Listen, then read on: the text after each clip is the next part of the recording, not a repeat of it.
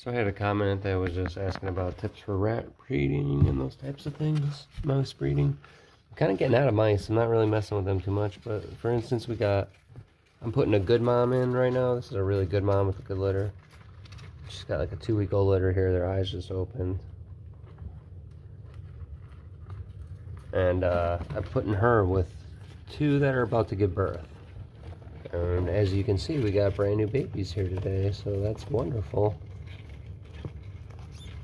And I'm hoping the good mom, the tan one, Squeaky, is gonna teach this mom how to be a better mom and nurse some of the pups and help out. And this one's about to give birth too, unless she already did. Doesn't look like it. So I should have 3 litters going at once, but that's what I recommend, is getting a good mom, getting a staple for your foundation, making sure that you have somebody to teach the other ones. And like I said, that's what all 3 are gonna have given birth. All 3 are gonna lactate. The likelihood of somebody picking up the slack and taking care of business and doing the work is actually gonna pay off here. So we'll see how it goes. All right, but I'll show you some of these again here. You can grab a few. There's one.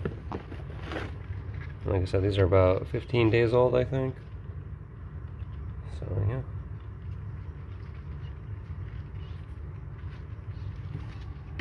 These were born while I was at work today at a 13-hour shift. Quite the week. Brand new job. It's going kind of crazy, but I always love coming home to fresh babies, so that's awesome. Good job, mamas.